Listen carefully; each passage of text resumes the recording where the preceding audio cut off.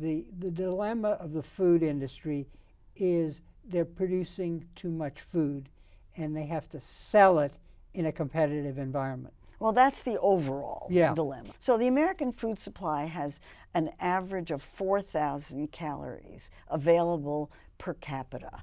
Per capita means little tiny babies, sedentary elderly people. It means everybody. It's roughly twice what the population needs. So if you're a food company in that situation, and you're trying to sell your product, and you have to remember, if you're a publicly traded company, you must report growth to Wall Street every 90 days. It's not enough to make a profit. You have to grow your profits. The single biggest driver of obesity, in my opinion, is what Wall Street does to companies. So companies have to sell. And they don't care what the public health implications are of what they're selling.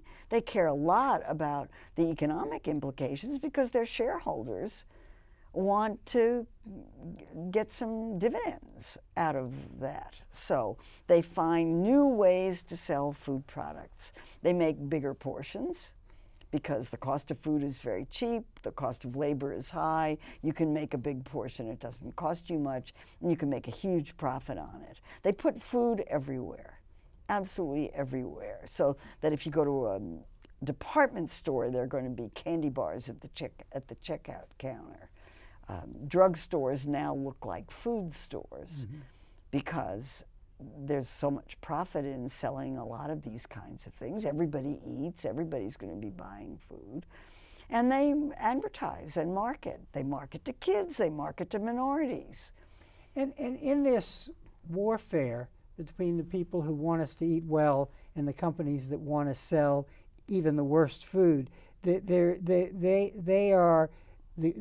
food companies are a moving target. Because whenever something new comes up, there's a new revelation, then they want to package their product to make it seem that they are responsible. Oh yeah, they're really good at that. Yeah, and so basically, if someone identifies a nutrient that's important, then that's plastered all over the. It may be added, but then it's plastered all over the box of cereal, say. But the issue is, eating well involves your total diet, not that you're eating a particular nutrient. Yeah, and I never talk about nutrients at all anymore. Yeah. I mean, just not at all.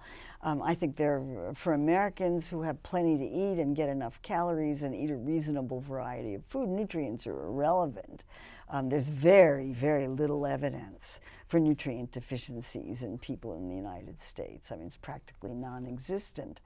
I'm going to go out on a limb and say that. I know there are people who disagree with that, but there's very, very little evidence for frank nutrient deficiencies. The big problems are that people are eating too much.